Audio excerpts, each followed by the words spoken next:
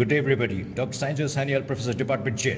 This is going to be a demonstration of the extensors of the wrist and the dorsum of the hand. So this is a supine cadaver. The right hand is pronated. I'm narrating from the right side. Camera person is also on the right side. This structure that we see in front of us, this is the extensor retinaculum of the wrist. The extensor retinaculum is the thickening of the antebrachial fascia.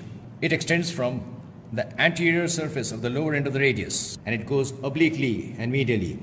And it gets inserted not to the ulna, but it gets inserted onto the pisiform and the triquetral bone. If this extensor retinaculum were to be inserted onto the ulna, then it would not have allowed pronation and supination. As it crosses over, it creates 6 tunnels under which the various extensors of the wrist pass by. Between tunnel number 2 and 3, it gets attached to this tubercle on the dorsum of the radius, and that is referred to as the dorsal tubercle of radius. So let's take a look at the tendons which are passing through each tunnel. This is the first group of tendons that are passing. This is the abductor pollicis longus. And we can see the other end of the muscle here. Abductor pollicis longus. And after that, this is the extensor pollicis brevis. This passes through tunnel number 1. And each of these tendons are enclosed with their own synovial sheath. Then we have the next tunnel. Tunnel number 2, these 2 tendons. This is the extensor carpi radialis longus, getting attached to the base of the second metacarpal, and the extensor carpi radialis brevis, which gets attached to the base of the third metacarpal. Then we have tunnel number 3. Just to remind you, this is the dorsal tubercle of radius. Passing through tunnel number 3, we have the extensor pollicis longus. We can see that it gets inserted onto the base of the terminal phalanx of the gum. Then we have the 4th tunnel. This gives passage to many structures, and I have lifted up all of them here. This is the combined tendon of the extensor digitorum. So this is the digitorum tendon to the index finger, and we can see when I exert traction here, it moves here. Then this is the extensor to the middle finger. Then we have, this is the extensor to the ring finger, and this is the extensor to the little finger, and we can see it moving here. Along with this extensor digitorum, we have one more tendon, and that is this one here, which is running onto the extensor digitorum tendon to the index finger, but on its ulnar side, and that is this tendon here. And the muscle is located under the extensor digitorum, and we can see it moving here. This is the extensor indicis. So the extensor indicis runs on the ulnar side of the extensor digitorum to the index finger. In the same tunnel, we also have these neurovascular structures. We have the posterior interosseous nerve, which I have lifted up here, which is the continuation of the deep branch of the radial nerve, and it also contains the anterior interosseous artery. The anterior interosseous artery actually was running in the anterior interosseous compartment, and it then pierces through and runs in the posterior compartment. Now let's come to tunnel number 5. We have the extensor digiti minimi, and this is the tendon of the extensor digiti minimi. And we can see that the extensor digiti minimi also runs along with the tendon of the extensor digitorum to the little finger on its ulnar side. And then we have tunnel number 6, and that is this tendon here. This is extensor carpi ulnaris, and the other end of the tendon is located here. So these are the 6 tunnels. At this juncture, let me mention a few clinical correlations. This space that we have created here, this is the anatomical snuffbox. The anatomical snuffbox is bounded laterally by the abductor pollicis longus and the extensor pollicis brevis. Medially, it is bounded by the extensor pollicis longus. Proximally, it is bounded by the styloid process of the radius, scaphoid bone, trapezium, and the base of the first metacarpal. So this depression is known as the anatomical snuffbox. This is bridged over by the fascia of the forearm, and the content of this triangle is this important structure which I have lifted up here. This is the radial artery.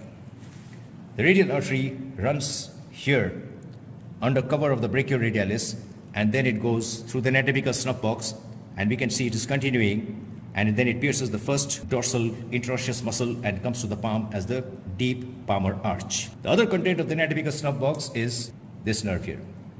This continues and it runs on the superficial fascia. This is the superficial branch of the radial nerve, which also runs under the brachioradialis, and it supplies the skin of the dorsum of the palm.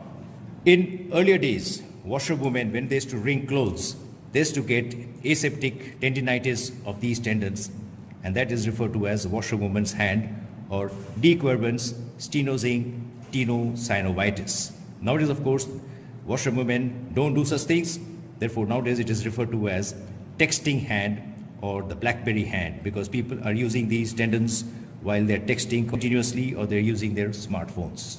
Extensor carpi radialis longus and extensor carpi radialis brevis especially can develop cystic degeneration of the synovial sheath, because as I mentioned, all these tendons have their own synovial sheath inside their respective tunnels, and that cystic myxomatous cystic degeneration is referred to as a ganglion. And these ganglion surgically are very difficult to treat. Even if they are excised, they tend to recur. Let's take a look at the neurovascular structures that we can see supplying the muscles of the extensor compartment. So for that, I'm going to come a little proximally. And this is the radial nerve, which I had mentioned a little while earlier. The radial nerve comes in front of the common extensor origin, that is the lateral epicondyle. The lateral epicondyle is referred to as a common extensor origin, where my finger is located, because it gives origin to all the extensor muscles. Just in front of the lateral epicondyle, the radial nerve, it divides into a superficial and a deep branch. This is the superficial branch, which runs, as I mentioned, under the brachioradialis. And the deep branch is the muscular branch. This supplies initially the extensor carpi radialis longus and the extensor carpi radialis brevis, which are the two most important extensors of the wrist. These are the two muscles which I mentioned. And after that, it pierces through the supinator and it comes onto the extensor aspect, and we can see it continuing here, and it supplies all the muscles of the extensor compartment. And the continuation of this nerve we saw a little while back, which passes deep to the fourth tunnel, and this is the continuation of the radial nerve here.